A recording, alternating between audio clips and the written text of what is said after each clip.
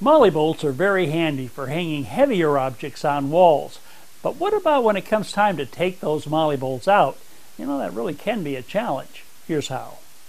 This is a hollow wall anchor, often called a molly bolt. To install it, drill a hole,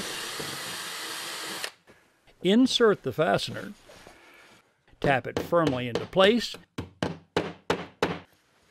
and tighten the center bolt.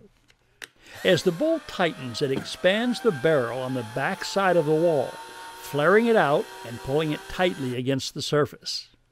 The bolt is then backed out and inserted through a wall hook, shelf bracket, or other object to be hung. Removing a molly bolt barrel without excessive wall damage can be a challenge. Here's how to do it. Screw the bolt partway into the barrel and tap the head lightly with a hammer.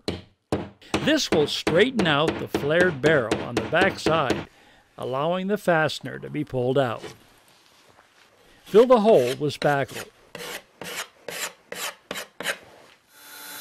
Another method uses a drill to detach the collar from the barrel, permitting the barrel itself to simply drop inside the wall. Another way to deal with an unwanted molly bolt is to not remove it at all.